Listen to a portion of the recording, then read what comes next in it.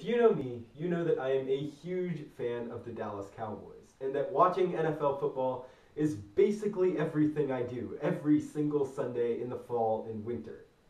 But in the spring, there's very little opportunity for me and for other football fanatics like me to get their fix, which is why one day on the calendar tends to stand out more than any other for us football addicts, and that is the NFL Draft, a day in late April where we get just a glimpse of football before the long stretch of off-season before the beginning of the next season. But the most recent NFL Draft, which is actually currently taking place, has been really, really weird. NFL Commissioner Roger Goodell announcing picks from his living room with cameras set on coaches and general managers who are also in their living rooms, and of course, the reactions of the soon-to-be NFL players and their families in, you guessed it, their living rooms.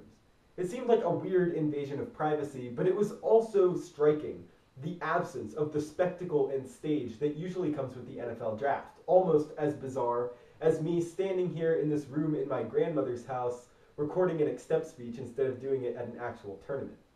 COVID-19 has completely changed the way all of us live our lives.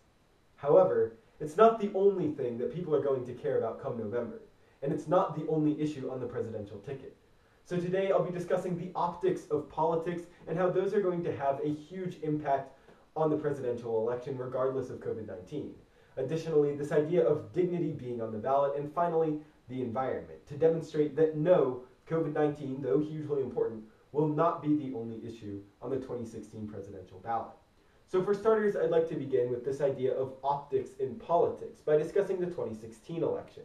It's a poorly kept secret that many people aged 18 to 34, or millennials, didn't vote in 2016. According to a PBS article that was published on December 10th of that year, 58% of individuals in that demographic didn't vote in 2016. It's also a poorly kept secret that many of those people were supporters of Bernie Sanders' presidential campaign, with 40% of Sanders supporters, according to CNN on December 15th of 2016, not voting at all. A big reason for this is because Hillary Clinton was seen as diametrically opposed to Bernie Sanders on the burgeoning ideological spectrum of the Democratic Party, something that Jeff Stein of the Washington Post called in a January 15th article for that website the, quote, ideological war of the Democratic Party between the Sanders and Warren camp progressives and the Clinton and Biden camp centrists, or establishment players.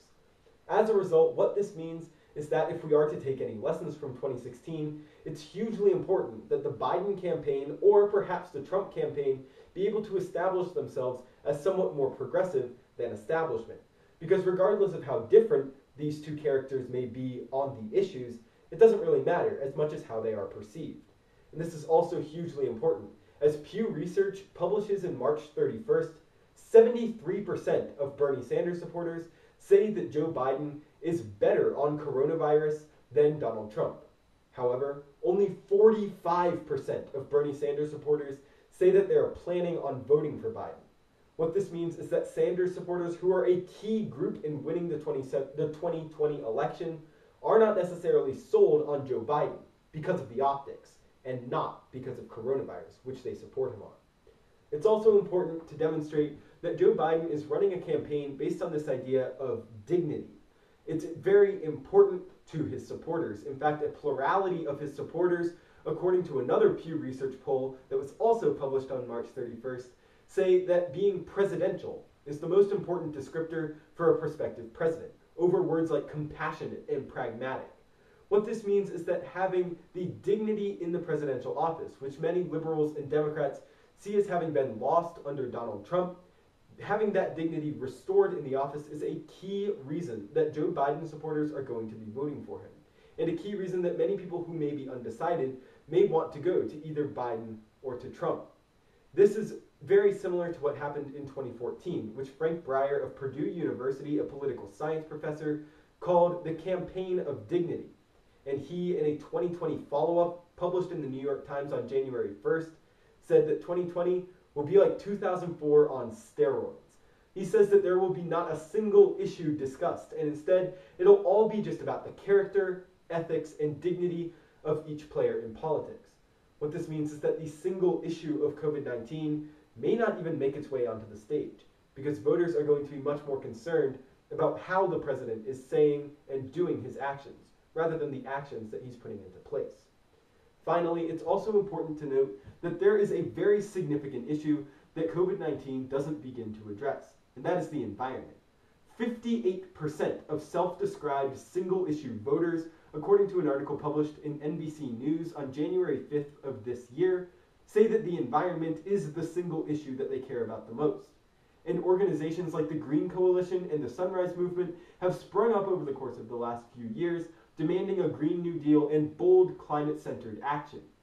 However, those two organizations and many other organizations like them have refused to endorse Joe Biden because he is so weak on the environment, even though it is generally accepted that these organizations are going to be more liberal and left-leaning than their counterparts.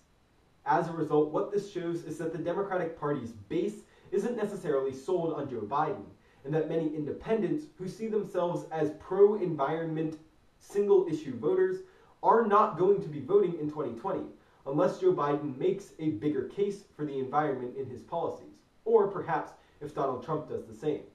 Ultimately, however, what it means is that how much people care about the environment in many cases will outweigh how much they care about COVID-19, and that COVID-19 is not the only issue that matters.